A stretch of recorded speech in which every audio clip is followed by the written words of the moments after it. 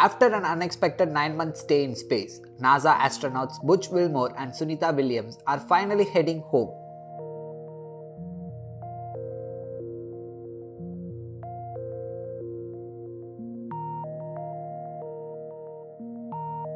The duo departed the International Space Station on the morning of March 17 aboard a SpaceX Dragon capsule, marking the end of their long-duration mission.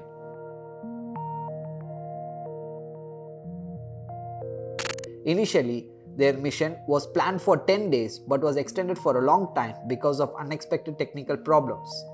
Prime Minister Narendra Modi has written a heartfelt letter to NASA astronaut Sunita Williams, inviting her to visit India.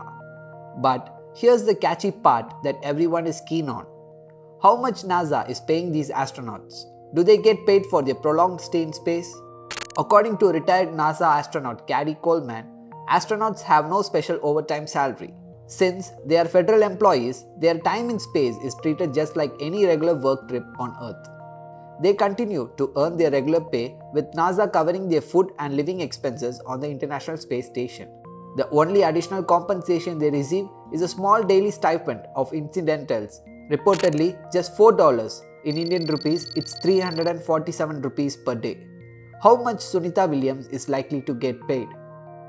NASA astronauts Sunita Williams and Butch Wilmore are classified under GS-15 pay grade, the highest level for federal employees under the General Schedule system.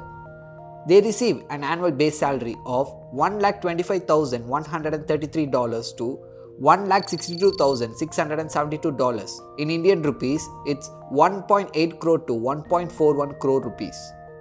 For their 9-month International Space Station mission, they will receive a prorated salary of $93,850 to $1,22,004. In Indian rupees, 81 lakhs to 1.5 crore, with the addition of $1,148, which comes around 1 lakh in incidental pay. Their total earnings for their mission are expected to be $94,998 to $1,23,152, which is approximately Rs 82 lakhs to 1.6 crore rupees. The astronauts are now on their way home.